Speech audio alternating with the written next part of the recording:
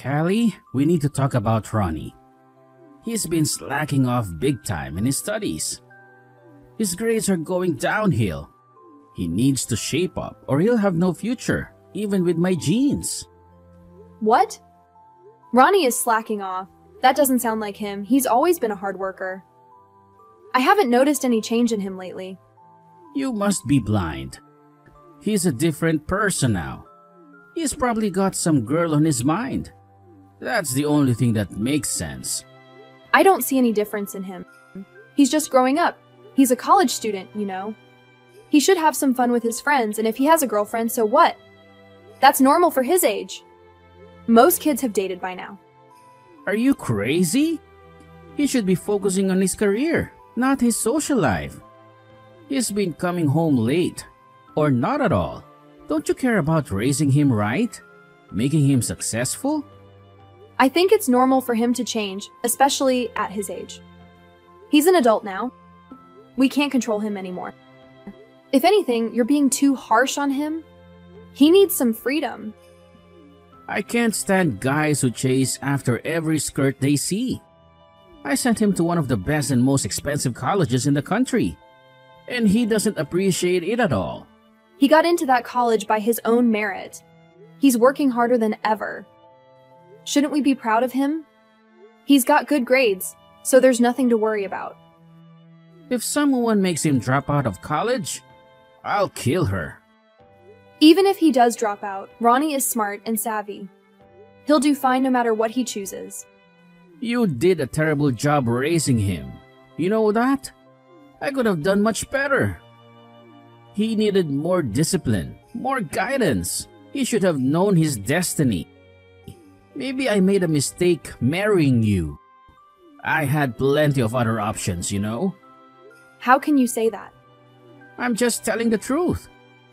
You never went to anything but a crappy tech school. Then you became a lowly nursery teacher who couldn't pay the bills.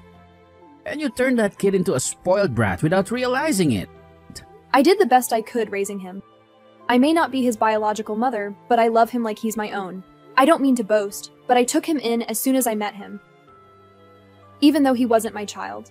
I raised him just like his real mother would have. You're just using Ronnie to fill the gap for the child you never had or will have. I know that, but I don't need my own child. I have Ronnie. No, you don't. You don't get it at all. You spoil him rotten. You're too soft on him. I don't spoil him at all. Hasn't he told you how I scolded him? And how does he say I can be scary? Why is he acting like such a lazy, worthless brat? You obviously failed to raise him right. He's always coming home at dawn. He ignores my concerns and my advice. He doesn't respect me at all. He's doomed and hopeless because of you. You've tainted my bloodline. Maybe he's following your example with how you're always coming home at dawn. I earn a lot of money and take care of everything in this house, so I can do whatever I want. I don't think Ronnie sees that in you. I don't think he sees you care about anything. I was the only one who was there for him when he was growing up. You never gave Ronnie any affection or love, ever. I'm sure that hurt him deeply more than you and I can imagine. Your job is to praise me and make me feel good, not to criticize me or doubt me. Who do you think feeds you and clothes you? You do know I have a part-time job too, as a nursery teacher. Your salary is a joke compared to mine. Like I said, you couldn't feed my family for a day. I'm the only one who brings in any real money around here. Ronnie and I know that. But whenever you see Ronnie, all you do is yell at him and tell him he's not good enough. Even if Ronnie is doing his best for once in his life. Can't you just say that you're proud of him? What is he even working so hard for? It looks like he's wasting his time. He's studying hard in a tough college and passing all his courses. That's the least he can do. I'm a CEO with only one son. He should be a natural at succeeding, especially if he wants to inherit my company. He already told you he doesn't want to work for you or take over your company. He'll change his mind. Trust me, if not, I'll make him. First, he'll get a job at a prestigious or profitable company. Then he'll join me and have a career to be proud of. That's why he needs to stop fooling around with girls or his friends. In a few years, I want everyone to be amazed at how successful he's become. Isn't that what you want for him and not what he wants for himself? I want him to follow his passion, not your orders. A woman's job is to keep quiet and obey the man. You'd better remember that the best thing you can do is stay silent and help me guide Ronnie to the right path. Do you understand? This is my final, most important duty. If he ever ends up at a crappy company, that's on you. And you failed him as a parent. Fine, I'll take the blame for everything. But I'm going to support Ronnie doing what he loves. You've become such a nagging woman. Nothing like I remember. When we got married, I thought you were a sweet and submissive woman who knew her role. People change throughout their lives, and I'm not the only one who changed. Have you looked at yourself in the mirror lately? This is the last time I'll let you talk back to me. Do you understand? Now go tell Ronnie he needs to start listening to his father. This is the last time I'll let you control my son. Is Ronnie home yet? Yes, he's been home for some time now. Why? Is something wrong? Something is very wrong. How is his job search going? Well, the world has changed, and all jobs are online now. So he's been using his skills to find jobs remotely. That sounds like an excuse. He needs to get out there and find a decent job. Well, being pushy won't help him get a job faster. It'll only stress him out. I'll talk to him for you, but he's the only one who can handle this. And he can't control everything. It's your fault and your attitude. He hasn't gotten a single job offer. You need to be tougher on him. Other kids his age are struggling to find a job too. The job market is much harder than it was for us. There's no need to rush this. He might end up somewhere he hates. Besides, if he rushes, he might make mistakes. He has plenty of time and he needs to find somewhere he likes. Why are you filling his head with nonsense about procrastination and giving up? He can't get a good job without working harder and being better than the others. What will you do if he doesn't get a job? That hasn't happened yet, and I don't think it will. I trust him all the way. You are a failure as a parent. I regret ever choosing you as my second wife. I should have picked a smart woman who knows her place. That's uncalled for and cruel. No matter what I say, no matter how many times I say it, you don't get it. If he doesn't get a high-paying job, his life is over. It might be harder if he doesn't, but I don't think it's the end of the world. Besides, I'm happy, knowing that Ronnie grew up healthy and happy. You're too dumb to even talk to me. Fine. He must get into a famous or successful company, and you will help him do that. Do you understand me? Anything I can do to help is minor, so I'm leaving it to him. He can manage it. All I will do is talk and listen to him and give him advice if I can or if he wants. And make sure he dresses well. That's the most I will do. If I micromanage everything he does, he'll feel more pressure and get stressed out. I don't want him to become a recluse. It's the parent's job to make sure he does what he needs to do, even if that means micromanaging or spanking him. I never had to hit Ronnie for him to do well in school. He did fine on his own, so I know your way doesn't work. Your personality is the problem. Being a brat like you are is only making things worse for him. If you don't do as I say, you're hopeless. I'm not going to do or say anything unnecessary. I won't be rude like you. If you want him to do well, I suggest you be quiet and support him. How did I end up with someone like you? I'll never understand that. I had the world at my fingertips and I picked you. Ronnie is doing his best, and we both know that. Have some faith in him. Be proud of him. He'll be fine. He's your only son after all. I believe in my genes, but I don't believe in your parenting. That thing you raised, you ruined it from the start. I raised him to be a good kid, and that's rare these days. How can you call him a good kid? He does nothing but defy his father and his father's wishes. He should know his father knows best. Frankly, I think he's a failure. Sometimes I wonder if he's even my son. And it's all because of you. How else can you explain my genes being so messed up? Please don't say such things. If he joined my company, he would learn some discipline. Even if he's my only son, he needs my strict guidance. You will tell him to do what I say. And if he doesn't, he can forget about leading my company. I already told you he doesn't want to follow your path. He doesn't want to be the CEO. Everyone wants my position as a CEO. Every employee of mine wants my job and he's my heir.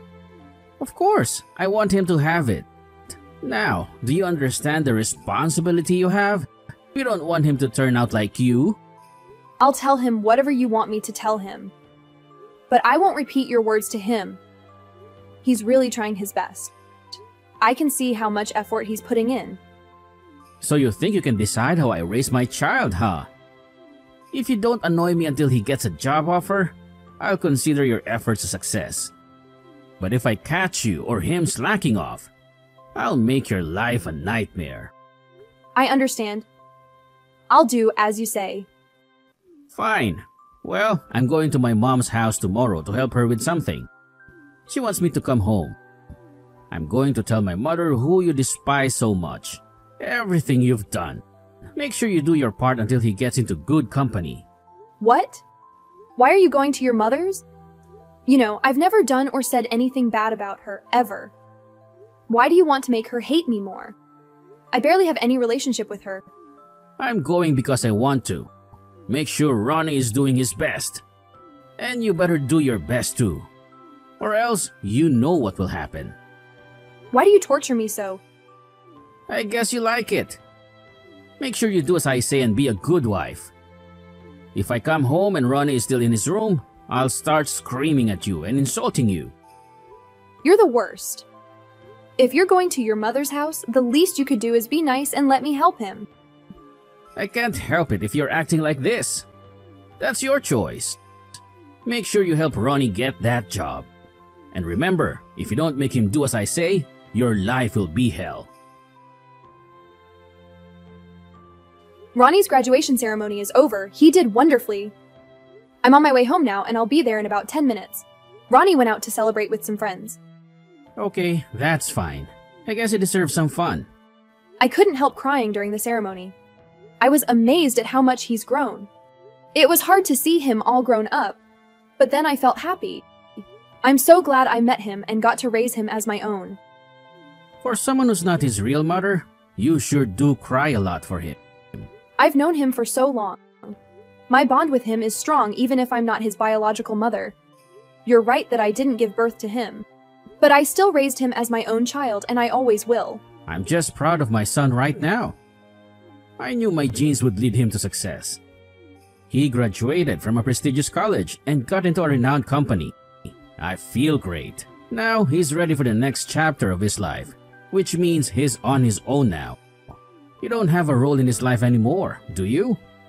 He doesn't need his nanny anymore. What? What are you saying? Thank you for your service, babysitter. You did a good job keeping him alive. If you want to, I'm okay with getting divorced now. Now that Ronnie is gone, you don't need me anymore? You can just throw me away like that? You must have known. That's why I married you in the first place.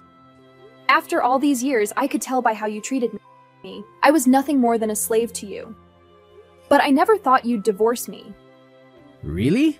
You never thought about that, even for yourself. You never wanted to divorce me. Wow, you've changed a lot. When we got married and I realized I was only there to raise your child, it hurt a bit. But I was happy to help Ronnie, if only to see him smile. He learned so many things and I'm happy he did. I'm grateful you gave me the chance to raise him. I feel overjoyed knowing I got to spend time with him and love him like I did. Thank you for this opportunity. You saying that just makes me sick. I thought after you got old and ugly, you'd be furious by now. Living with you made me stronger and more patient. I thought choosing you was one of my worst decisions. But your grace and kindness at the end here was a surprise. I'm glad you understood why I did what I did. Your understanding was a gift. But on our divorce, we're going to split things up fairly, including your alimony payments. So make sure you pay attention to that. If you don't, there will be legal trouble. Ah, so that's what you were after this whole time. You're a sneaky and wicked woman. You had your eyes on the money all along. Money is essential to live, after all. I can't buy food or pay rent without it. Anyway, that's all I want from you, okay? Okay, I get it. I'm fine with paying you what we agreed on. Besides, in a few years, Ronnie will join my company and learn from me. Then we'll make the company grow and become one of the biggest in the market, so I can spare whatever money I want. I can afford whatever your petty needs are. Good, I'm glad to hear that. Alright, I'll start packing when I get home, so don't worry about me. But I have a lot of things to pack since I've lived here for so long, so I'd like a week to move out. That's fine. Take that time you need. Just make sure you don't go over a week. I just want you out. I need to make sure I can plan a party after you leave. I understand if that's what you choose to do. As long as you pay me properly, so I have enough to live off of. I'll be happy. Justice, I'm done packing and I'm leaving. I hope you don't need anything else from me. Thank you for everything until now, especially for letting me raise Ronnie. You haven't called me by my name in a long time. That's strange to me. I thought since this is the last time we'll talk, it's only right. I'm sorry. This divorce is happening so fast. I hope you're not bitter about it. Make sure you keep only the good memories. Forget all the bad ones. Get rid of that miserable life you've been living for so long. Don't worry at all. I'll only keep the good ones. My whole family is happy for me. Really, thank you for divorcing me. What? Your whole family? Happy for you? What are you talking about? Because I'm free from your cage that we called a marriage. There's nothing in this world that could make me happier. Besides, I have my dear family members to be with too. Didn't your parents die? Are you still dreaming? Are you listening to yourself? What are you talking about? Ronnie is a dear family member of mine. Ronnie is my family, not yours. He's my son. After all, not yours. Even if you raised him, he's not your family at all. You would have to be his birth mother for that. But he offered to help me and take me in after you threw me out. It seems like he wants me to be part of his family by changing his last name. What? That's totally unacceptable. No son of mine would help a witch like you. Ronnie is living on his own now. He doesn't need your permission for anything. He already changed his last name, like I said. Stop lying to me. What are you trying to do? Do you want more money? I didn't want to ruin Ronnie's and my relationship by saying you were his parent too. Besides, you left raising him to me. What was I supposed to do? And all this time you were with your mistress? Never with your family. He never saw you as a father. Who do you think raised him all his life? Paid his bills, fed him, gave him a home and clothes. Ronnie and I are both grateful you gave us money. But Ronnie did everything you wanted him to without complaining. So paying for him is expected. That's all you did, nothing more. I'm coming home right now. Tell Ronnie to come home as soon as he can. His new life is very busy already. He can't afford to come back to your house. There's no one else at home, just you. And I already moved out of the house, so I won't be there. Where did you move to? Do you really need to know? I don't think I have to tell you. We're divorced now. You're a stranger to me. I don't want to tell a stranger my address. I'm sorry you still have to contact me even after the divorce. I hope you're not angry with me. By the way, is your mistress moving in with you? She might be there by now. Living the way you've always wanted sounds fun, doesn't it? Hey, why isn't Ronnie answering my calls? Maybe he blocked you, he wasn't very happy with you. And he put my name on his apartment lease, so I can live with him. He doesn't want to depend on you anymore. There's no way he did that. He did. He needed someone else on the paperwork. I have plenty in my savings from my parents' inheritance. And a while ago, as you know, I started working as a nursery school teacher part-time. You were working part-time? I worked tax-free since I was a dependent, I told you that. Honestly, I also planned for us getting divorced after Ronnie graduated college. And I prepared for that, thanks to my job. You never told me any of this. I didn't see the point, nor did I want to. And it worked out perfectly since you were the one who brought up divorce. So I just went along. Until now, I didn't think I had to say anything about it. Was Ronnie, my son, in on this plan the whole time? He and I talked about it after you told me we were getting divorced. He seemed upset, but he was ready to leave the house too. He understood how I felt. Kids notice things, you know. He was concerned about what I was going through. He thought it was hard, so he wanted to help his mom. He's such a good kid. I'm glad I raised him the way I did. How can you call him a good kid? He's the worst. He might seem like that to you. You need to remember how much of a father you were to him. But to me, he's the sweetest kid in the world. I love him so much. He's done his best and tried his hardest for everything, which is why he's successful. I'll say it quickly so it doesn't hurt too much, but you're unfit for parenting. So please stay out of Ronnie's life. I already told you he's my kid, not yours. And he always will be. He's going to take over my company and follow the path that I set for him. He said he doesn't want to take over your bike repair business. Your title may be CEO, but that doesn't mean your company is good. We know your debt is piling up when you spend your money like there's no tomorrow. He doesn't want to join your doomed ship. He wants to be successful. He's my heir. This is his life's purpose. It's his fate to follow his father. There's no way he'll listen to your stupid idea. He wants to join my company. Since you won't listen to anything I say, I'll send my mom to your place instead. You have no relation to me, and neither does she. You don't even know where I live, and I have no reason to tell you. I'll find out and come soon. If you or your mom show up, I'll call the police right away. And I'll tell them about your affairs, which will get you arrested on the spot. Also, I want the money you owe me, and I might keep quiet about this. You and your mistress are already together, so this shouldn't be a problem. You and I are already divorced, so I don't owe you anything. You owe me the rest of the settlement money for at least 3 years. Did you forget this is in legal documents? And I recently did some digging and found more dirt on you, so the next time you cheat, I'll know right away and I'll tell my lawyer. So yes, I have the right to all that money. Please send it to me. Callie, do you really hate me that much? To take away my only son? Don't you think that's a terrible thing to do? I endured your cruel words for over 17 years. Every day of being insulted and screamed at by you. I sacrificed everything to raise that kid when I married you. If it wasn't for Ronnie, I would have left. Your mother always harassed me and treated me like I was worse than dirt. I want you to know that this is it for me. I want nothing more than what you owe me. Please, let me talk to Ronnie one more time. I want to tell him my wishes and plans for him. Ronnie doesn't seem to care about anything you have to say.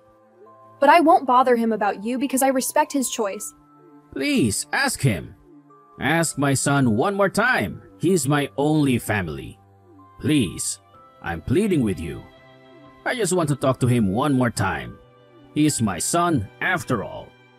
I told you before he's done with you. You think you get the hint from being blocked? You're nothing to him, not even a father. He won't listen to your whining, begging, or crawling. He wants you out of his life for good. Your role as a father is over. Justice finally paid me what he owed me. I got every penny of it, not for me, but for him. It was hard for me at first. I didn't know what to do with myself. Justice begged me not to tell his parents about his affair. He tried to bribe me with more money to keep quiet, but I refused. As time went by, Justice's business went bankrupt after years of losses. He had to ask his mom if he could move in with her. His whole family collapsed because of their troubles. My son Ronnie and I live in our own places now. I make sure to have a meal with him once a week, whether it's brunch, lunch, or dinner. I often think about what a great man he's become, and it fills me with joy even if we don't share blood. He and I have a mother and son bond. I married that awful man just to raise his son, and I knew that. But I loved Ronnie so much I couldn't leave him. I couldn't let him suffer. But with the divorce done and living with my son for a while, I think this is the best outcome. So even now, I will always support my son, even if I don't say it. I chose my own way now, and I love life to the max. I wouldn't want to live any other way.